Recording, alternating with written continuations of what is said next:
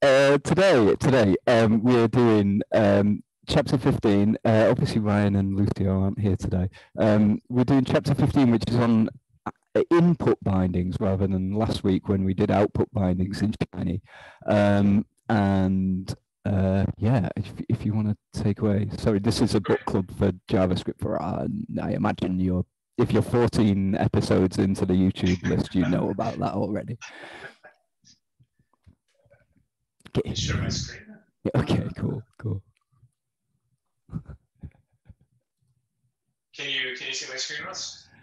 I will be able to in a second. I think. Yep. Okay, brilliant. So I think I'll be able to go through this rather quickly since you painstakingly laid down the groundworks in last section. In reading this section, actually, I was kind of reminded of earlier chapters where it seems like the author instructs us how to do a thing, and then we kind of end up doing variants on that thing for a few subsequent chapters to deepen our understanding. I mean, here the difference is it's an custom input rather than custom output, but the logic turns out to be underlying logic turns out to be really similar. Yeah. But with that said, I guess kind of the roadmap is, I just wanted to, in this chapter really wanted to, hopefully we'll come away having some understanding about how to build custom inputs, custom UI inputs, and then see how to build the bindings from JavaScript to Shiny to make that communication between the custom input and Shiny work. So with that in mind, kind of the roadmap, I have kind of two big sections as the book does. First section that looks at how to build the UI input element, and then a second on how to bind that UI input element to Shiny so that changes that take place in the UI are basically that has a way of reacting to those changes. So first, kind of by way of reminder, let's look at what a Shiny checkbox yields. So if we execute this function in the console, then we'll end up with this corresponding HTML output. So it's just simply a div that has a few classes. Inside the div is the interesting bit. So we've got a checkbox that contains a label. The label tag wraps two pieces right here: an input tag that says that we have an input of this ID and of type checkbox, and then it has a span here that turns out to be the label, right? The reason I'm showing this is because the custom input that we're going to design today is will, in all appearances, be a switch like you're accustomed to seeing in some of the Android or iPhone type UIs, but at its base, it's really just a checkbox styled differently. So where are we going with the UI? So what we want at the end of the day is a UI element that looks like this, right? It's some little box right here with the background color and a little toggle, right? So this is where it's toggled on. When it's toggled off, it'll be in a different position. And just as the book does, I wanted to draw the attention to kind of W3 schools kind of set up for this kind of switch UI.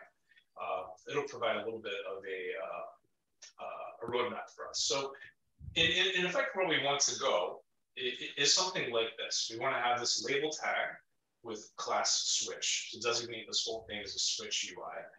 And within it, we're going to have an input tag of type checkbox, because indeed this is a checkbox at its base.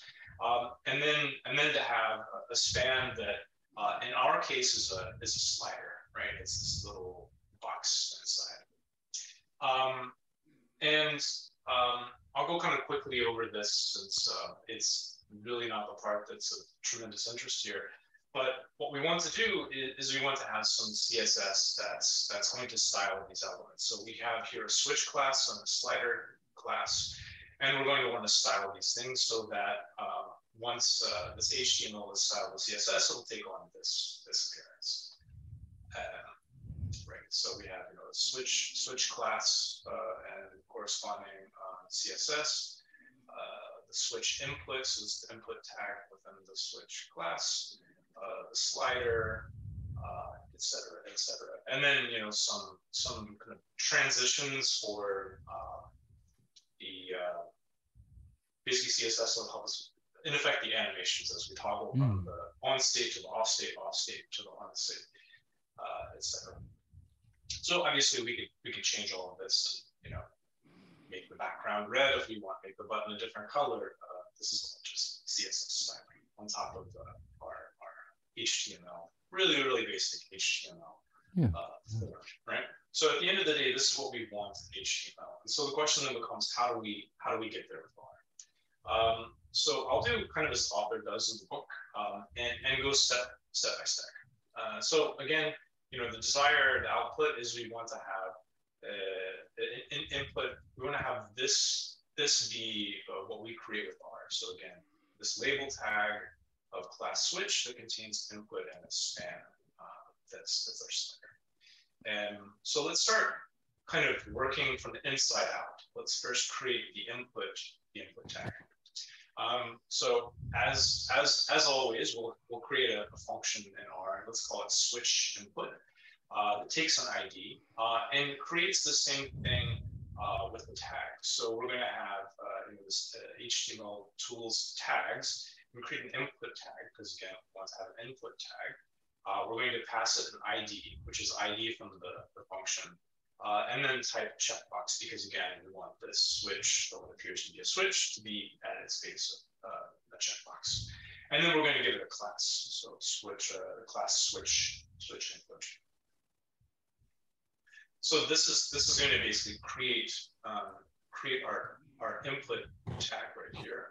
But as we can see, there's more going on, and so we need to kind of create some additional scaffolding. So working from the inside out. So now what we need to do, we take the same function and complicate it a little bit further. So adding the rest of the content.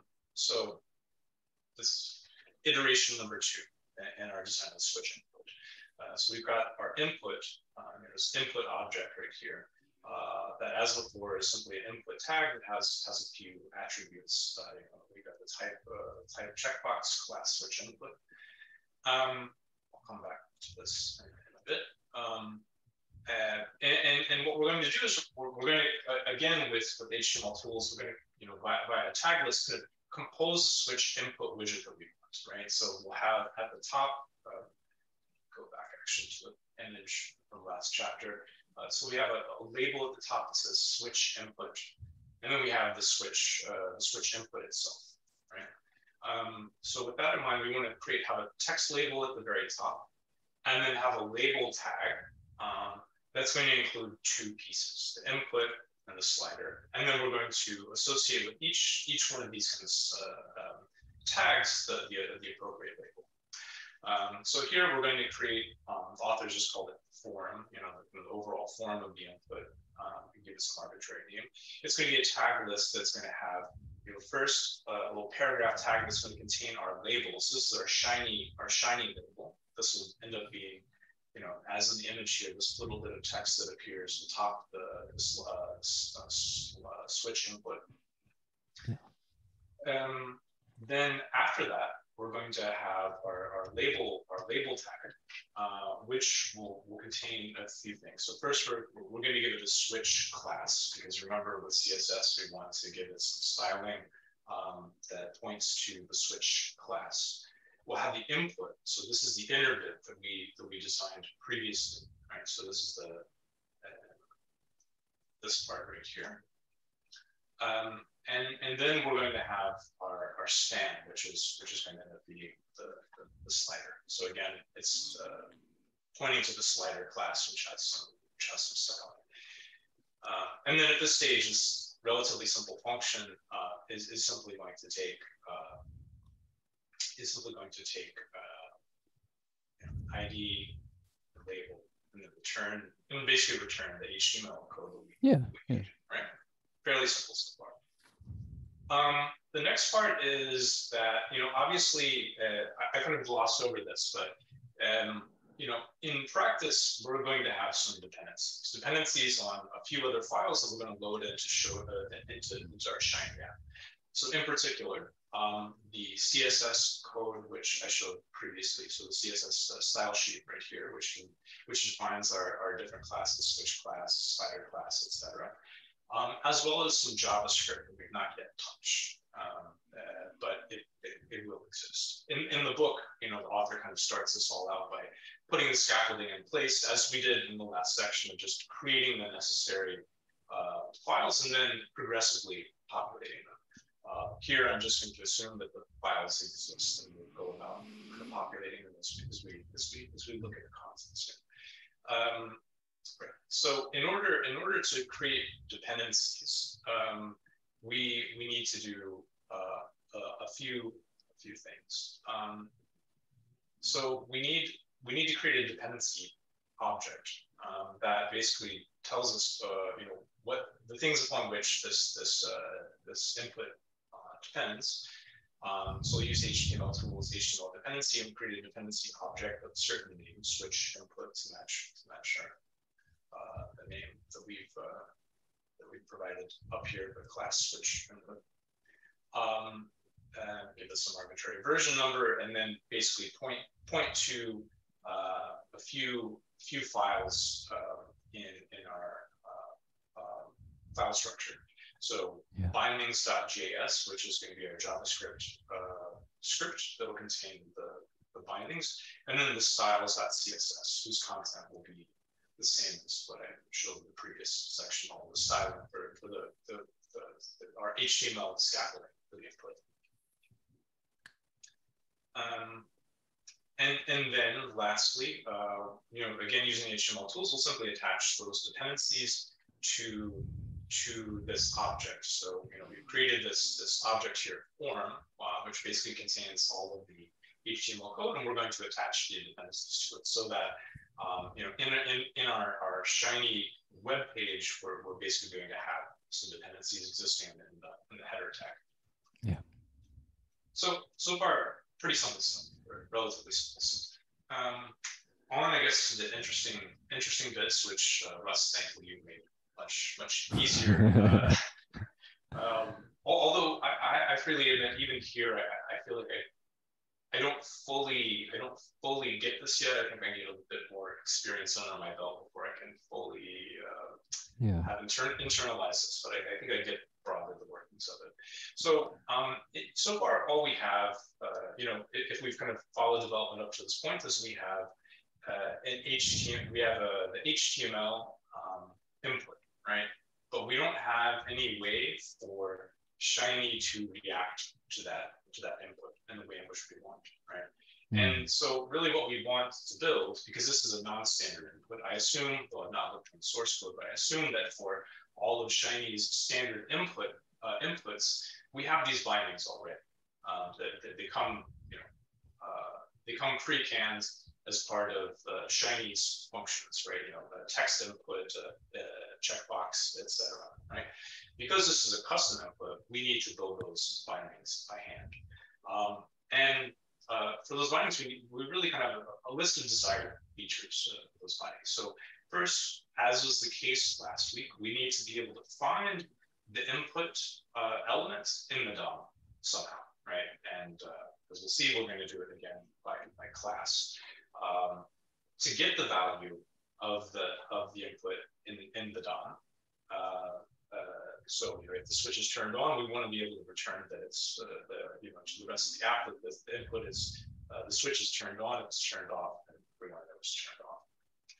Additionally, we want to be able to set the value of the DOM. So this separately from kind of user interactions, we want to be able to set the value of the DOM. So in effect, have the ability so that an instruction server side could change an element, something about this element in the DOM. And closely linked with this is we want the ability for the UI to kind of receive instructions from the Shiny server on how things have changed. So if we have any Shiny server side code that results in a change in the logic, we want there to be a connection so that Shiny server side function can have can affect the change this input, custom input in the DOM. Yeah, it's funny though, because I was reading this section and thinking, but doesn't that kind of doesn't that ruin the kind of the reactivity graph that if your inputs can now be updated? I know that, I mean, you can update a whole UI and you can render, you can do all sorts of things to kind of, it just seemed strange to me that like that was it, that it was an option that you could close the, you know, close the circle in the what was supposed to be a reactive DAG. But anyway. Well, that's actually, that points to an interesting question. It's something I haven't looked at, Russ, is does it break the reactivity graph or not? Or does like kind of somehow, you know, through the, I forget where I read this term, maybe it's from Hadley in another context, the deep magic of, you know, the reactivity, like it's somehow like you know, setting a shiny binding, does it introduce some of these things into the reactivity graph? I think that would be worth looking at. I'm not sure if this is kind of like a Deus ex machina kind of way of, you know, just from outside of everything changing, you know, the UI, or if this is a way in which JavaScript, well, our JavaScript, let's put it that way, our custom JavaScript can somehow enter into the reactivity graph. I'm not sure. I really am not sure. I haven't looked at it. Yeah, to be honest, I don't think it's something to worry about too much. I mean, if you've got, like in Shiny, you might have a drop down that selects from a bunch of choices, and those choices might be determined by, you know, some other drop down that you've changed. So the actual, you know, the thing that you're selecting your choice from in that second drop down might be determined by a first drop down, and Shiny has to be able to update what your choices are in a way that doesn't necessarily modify the value that's bound to an input variable, but does modify the choices that the user can make, and which would then be from which that variable can take its value. Yeah, I think in this particular case, as I understand it, Russ, is like actually I think it would result in changing the variable. Yeah. So it could be a separate and maybe more worrisome case, more powerful at the very least. Yeah. Cool. I'm actually going to try to look at that naturally. I'm curious.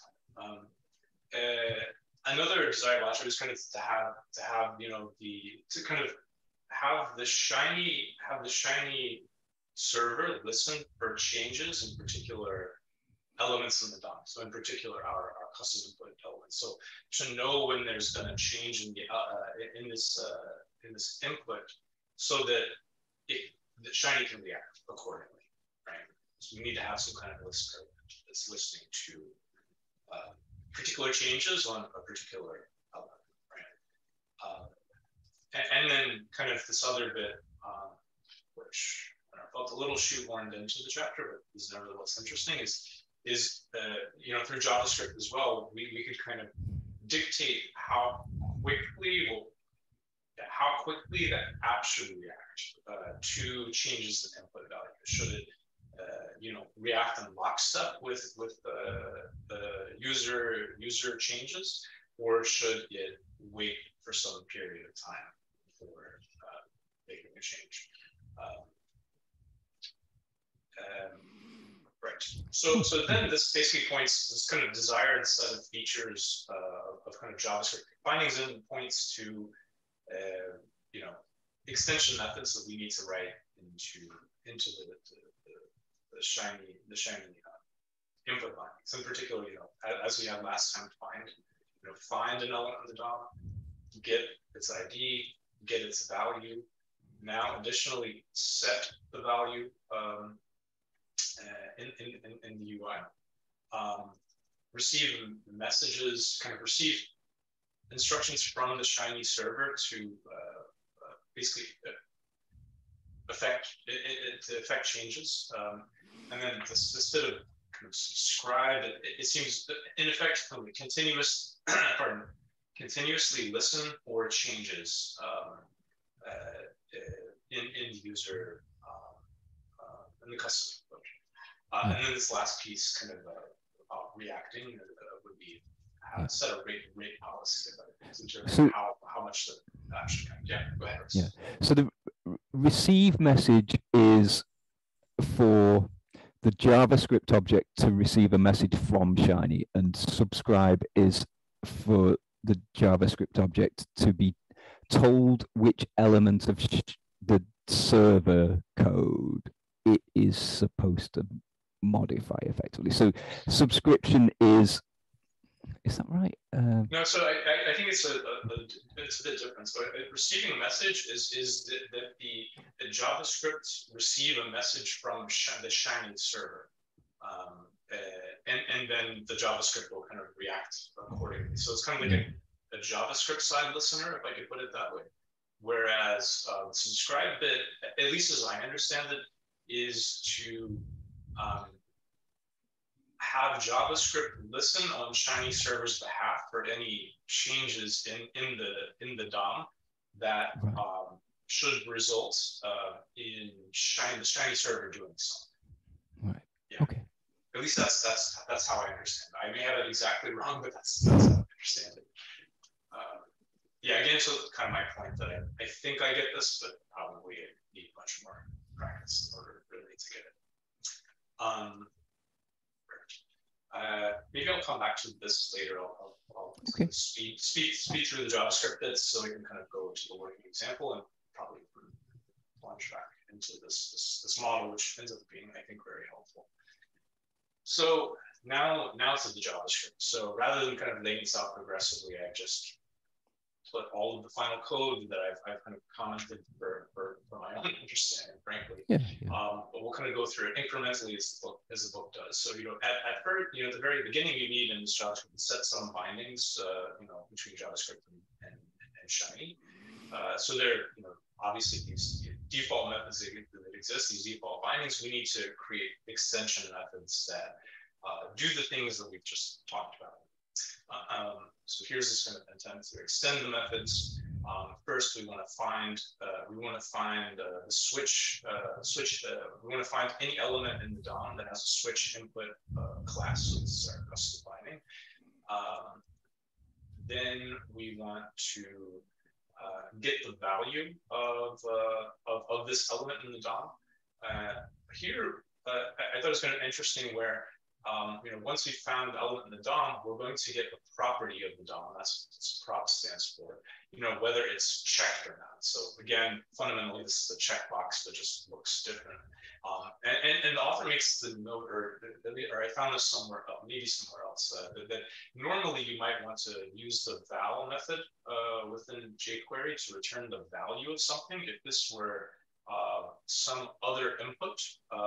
But because this is a checkbox, the checkbox has a checked attribute. We're simply returning the checked attribute, right? Whether it's checked or not, it ends up being a boolean value.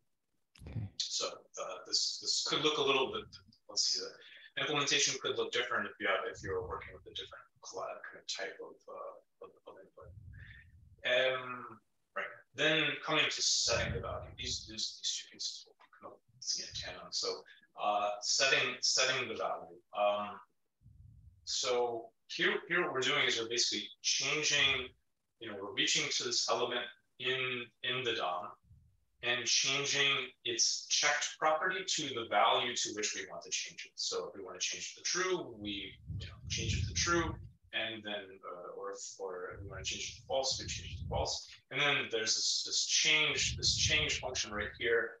I think it's explained a bit more in the W3 Schools site that I've linked here, but in effect, as the author of this chapter says, we need this to ensure that this change actually fires, it actually happens. It's not enough to have the code up to this point.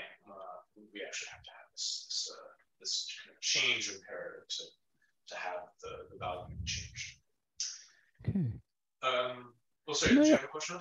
Yeah, I do have a question. There's the final iteration of the switch input function. had an if checked modify the input so that the checked property is NA rather than either true or false. And I wasn't quite sure why they chose a missing value rather than a true or false value in that setting. Yeah, nor was I, Russ, and I noticed I was kind of looking at I was looking at the Shiny app in in the browser with the developer tools, and I noticed there actually were a couple errors appearing in the console about I think exactly this. So right. I'm not this part I'm not sure I quite followed, in honesty. Yeah. So, but the purpose of that line is to kind of say, like you would, yeah, go ahead. Yeah. So the purpose is like you can add an input element where it's checked to begin with, or it's definitely unchecked when the app starts, based on like the user's choices. But I don't see how that achieves. I just don't see how that achieves it with a missing value rather than a just passing the value of checked through to. Yeah, that's what I was wondering myself. That's why they didn't pass that through. Right. Yeah, so we can tinker a little bit with that. So but the change method again. So that was you set the value of some property, but changing the value of the property doesn't necessarily mean that any other part of the app is aware that that property is modified. So correct. Yeah. Okay. Right. Yeah, and that's really where this kind of subscribe could well come in, right? So basically, we need to have a listener on the JavaScript side that's kind of listening for changes. So changes on this input, and if there are changes, there's kind of a call back to Shiny. So it's basically, as I crudely understand, it's basically alerting Shiny that this input, that a certain target property has changed, and then the Shiny server, should react, right? Or at least be aware of this change.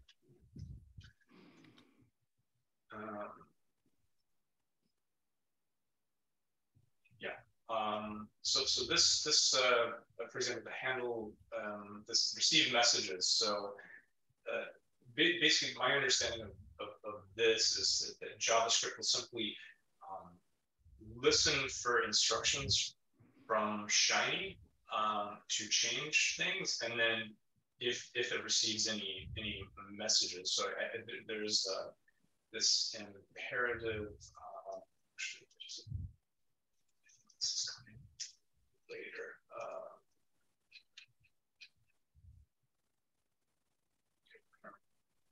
Actually, just how is this? There's a. It's kind of my work function. Great. It's a little more legible. Okay.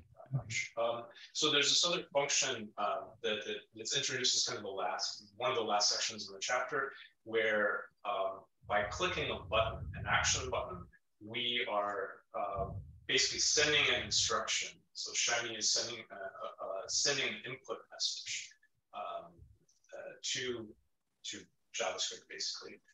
And so we need to have JavaScript listening for such messages. I think in the past we had send custom output message or output or something like that. I think it was simply had an effect of pass some text.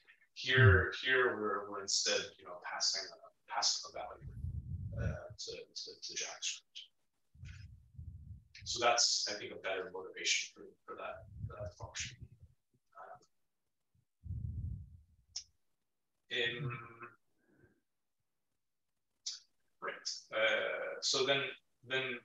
So that Shiny can react, we need to have a listener event that's kind of intently it's listening to changes on the switch input.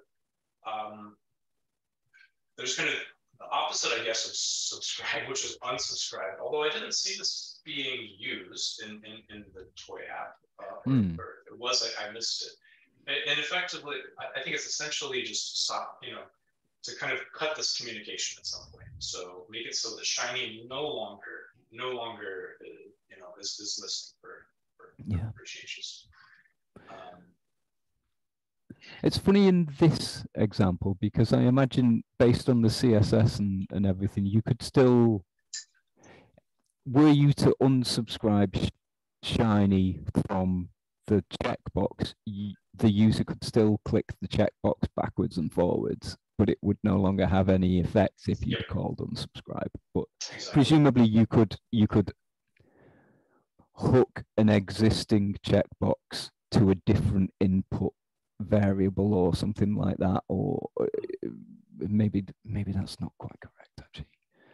You'd have to unsubscribe and then resubscribe something. Yeah, probably have to have the kind of listen, stop listening buttons in the UI or something like that.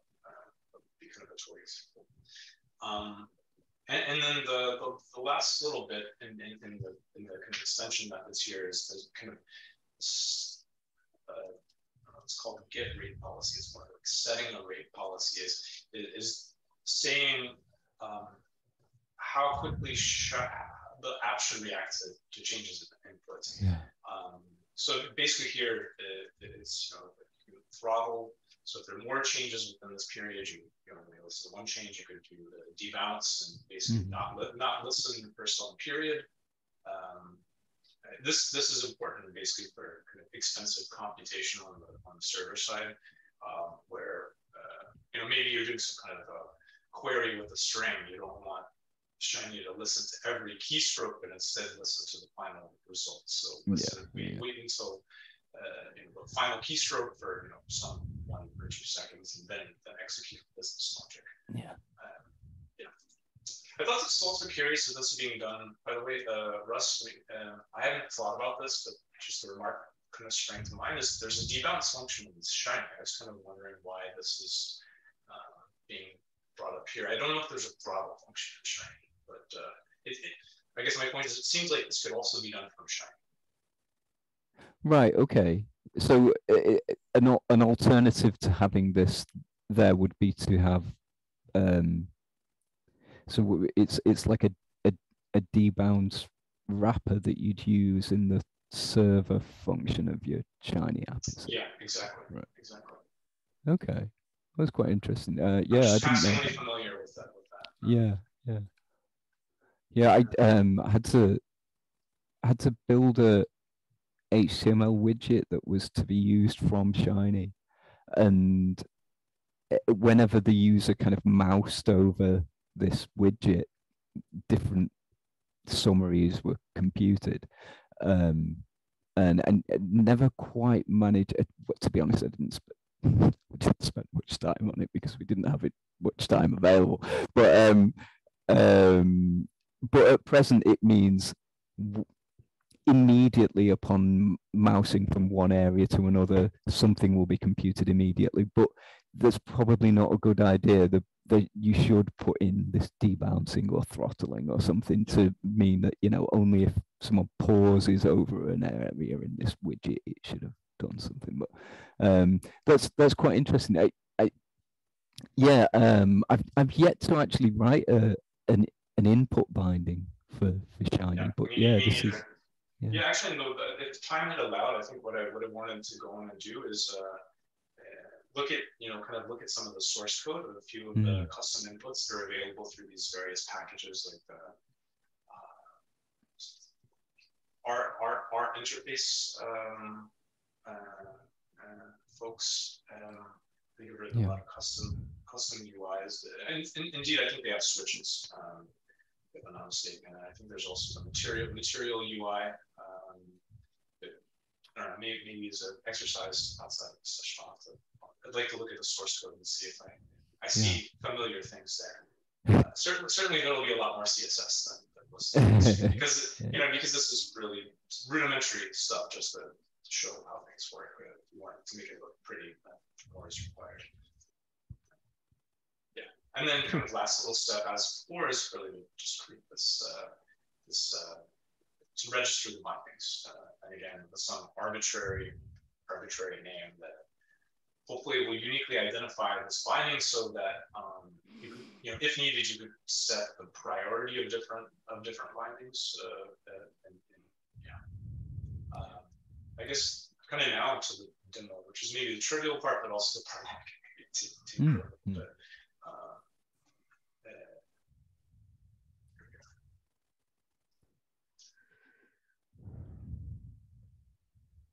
okay, so here we are. Actually, open it in the browser so we can inspect the page if so desired. Yeah, so I've added this little bit right here. Hold the book added that bit. So here is just a switch. If I click on this, you can see if there's some little CSS transition between states, and then the app more or less automatically reacts. Yeah. So we'll throttle it, but not too much. And then this little bit, this is a kind of the set value part, where through a custom message we're basically sending instructions from Shiny to JavaScript to make changes to the UI. I click on the switch on button, and then it has the effect of turning on the switch. And actually, it seems like in turning on, I think this might actually be like prima facie evidence that perhaps that we're not outside of the reactive model, because if I do this, it changes the input, and then you can see the server side code associated with the change in input value takes place. Yeah. So that is. So all this code is kind of. Oh no, hold on. There's a render plot call in the server function, and it checks whether your custom switch is on, and if it is, the plot is printed. And I was quite surprised that, sorry, having seen this working like this, I was wondering, I didn't expect the plot to disappear when the switch was turned off based on the source code, but it works perfectly. So maybe I just should have read it in a bit more depth. Yeah, that's cool. So the observe event is the button at the top of the page there was there. So maybe it's returning like an empty value. Yeah. I'm guessing that's. Yeah. So if the switch is not on, then that, I guess this is an implicit else. Yeah. That's my query. So I rarely see that the return there in that expression. So that isn't a quick return from the whole server function. That's a quick return from the expression that's nested in render plot. Is it, I guess?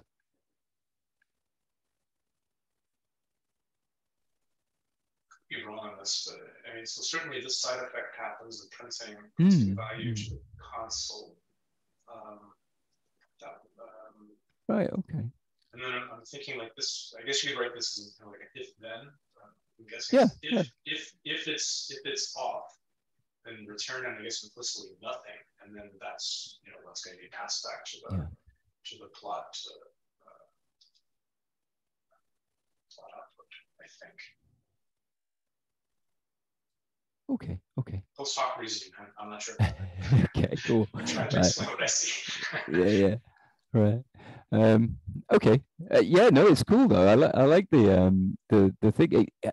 It's the. Yeah. Right. Okay. So but it's so similar. The code that you have to write for an input binding compared with an output binding is so similar. It's quite neat. And actually, when I was looking at the Shiny source code for how the output binding, that object, how it attaches the various handlers to each element of that type. The source code looked like it was doing it. It was able to handle both input bindings and output bindings at the same in the same kind of iteration. Yeah, it's quite a neat little approach. I did read the input binding, like the Shiny tutorial, the tutorial on the RStudio website, and I don't think I'd have been able to have written one based on just that. But yeah, I think the books made it a lot more clear what's going on. So there was a callback in where was it? In subscribe. Yes. So is that something that a Shiny author would typically write, or is that something that you would write in a package that that releases this input to the Shiny community? Because I don't know quite what I would write there as the callback. That would be to say, so subscribe would be to tell Shiny that the switch's current value has changed. And I was looking at this source code and thinking, shouldn't it be passing either true or false? Depending on the value that the switch is currently set to. But maybe it's just that I haven't quite followed what is happening here, because I haven't seen an example of what that callback would look like. So I assumed that callback. This is where I need to dig deeper, Russ. I kind of naively assumed that callback is maybe like an existing method somehow, and I was just assuming that it somehow like points to this get value part, right? Okay. But worth looking into.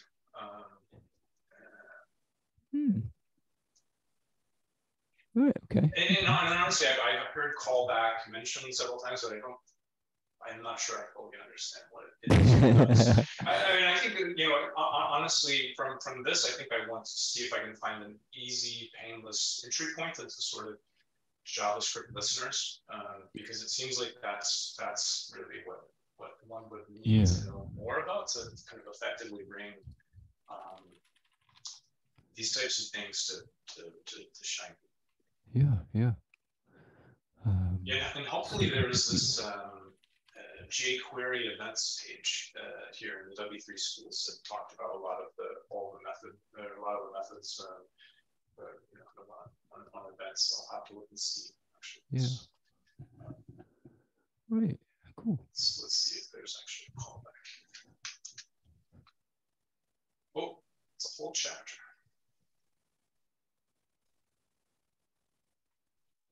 But a callback it's just a function that you pass to another function, isn't it? Normally, the kind of definition of a callback. So that would, but from that source code, from the input binding source code, it looked like it was something that the user was obliged to write, but it seems to be something that Shiny is actually Shiny might pass in a kind of default callback or something that but I'm trying to work out when and what would be so it tells Shiny to retrieve the value. Okay. But how it does that, I guess that's in the Shiny source code, right? Yeah. I guess, or the Shiny JavaScript. source code. Yeah. Okay. Cool. Right. Yeah. So, do you have any plans to write these kinds of tools for Shiny at all in the immediate future? Do you think? For me, no plans, but my current plans, they push me in these directions. Yeah. I mean, I think at present, kind of my forays into Shiny are not much more mature than kind of using existing tools, and the look and feel of the Shiny app is very much the default Shiny app. Sadly, I fall into the trap of wanting to investing my efforts in the business logic. Yeah.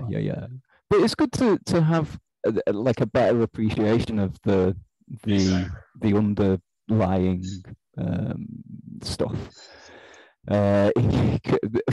for the inevitable moments when things will go wrong.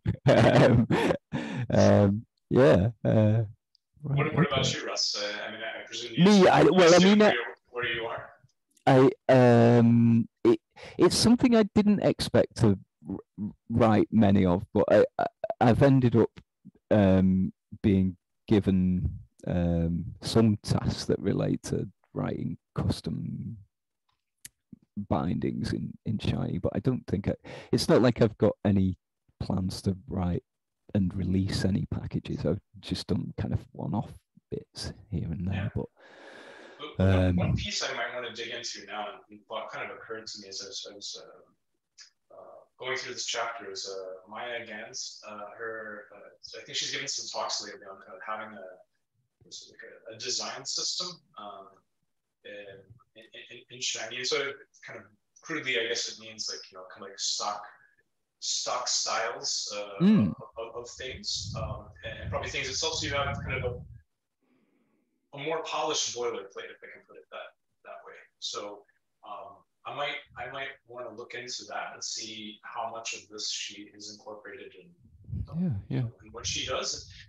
In effect, like kind of ultimately the question, like how to operationalize this without maybe going as deep as releasing a package like the R interface people.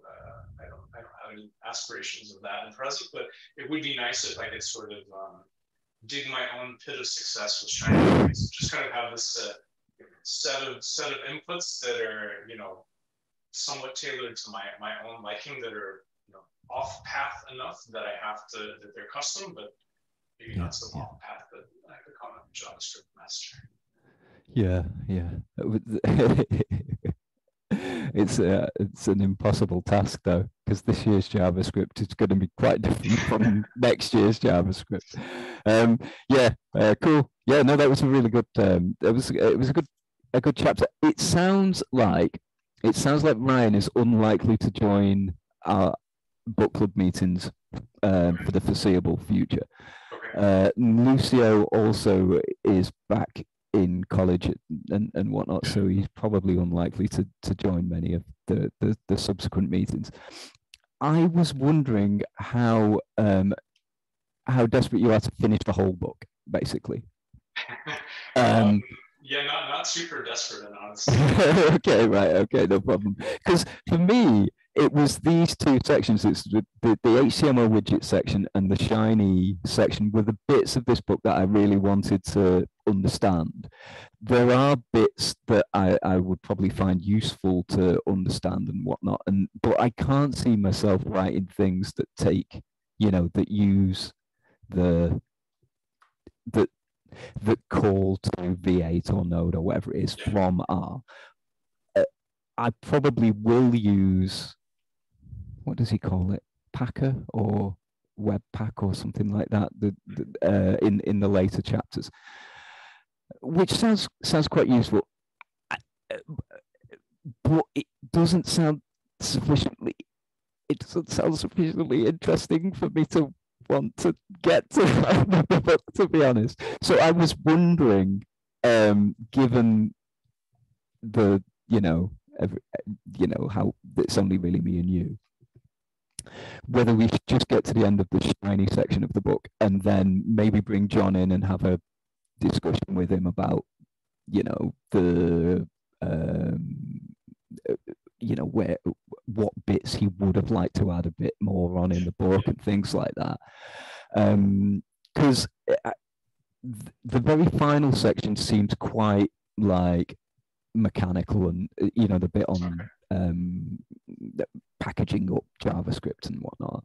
The V8 stuff, although quite interesting, I don't think I just don't think I'll use it really, and but you know, that's no reason not to study them. So it was basically trying to work out whether you want to carry on with the book club after, what would it be, middle of October? Let me have a look at the subsequent chapters, Russ, and see if there's of course. There's anything compelling in there. I feel like kind of somehow integrating NPM is notionally interesting to me. You know, whether I'll go on to use it, who knows? But no, that's cool. Definitely, if there are sections or chapters in the rest of the book that you do want to cover, I'm more than happy to you know, to do those specific chapters. But like you, I think this section, the V8 and machine learning, that's not of interest to me. I mean, probably I'll read it somehow, just, you know, out of a completist kind of mindset. But I don't see myself using these things. It's I think my interests are much more or less kind of aligned with yours. Like, you know, in the sense, like, can I use it in Shiny or you know, in some kind of HTML output? If I can't, then it's maybe of less interest. I'll have a look here and see. Okay. I guess the other practical bit though is like, if Ryan's unlikely to come next week, and you're out next week, should we kind of I think we'll have to pause. If we want to do cookies, should we pause? Yeah, I think so. Because I don't see much value in you talking to yourself. Yeah, I would like to do the thing on the shiny widgets, right? I mean, I'm happy to do any chapters, but I am quite keen on that. And I've not actually read it fully yet. But yeah, I'd definitely like to finish this part of the book in, you know, the depth that it deserves, considering how useful it's been already to me. Cool.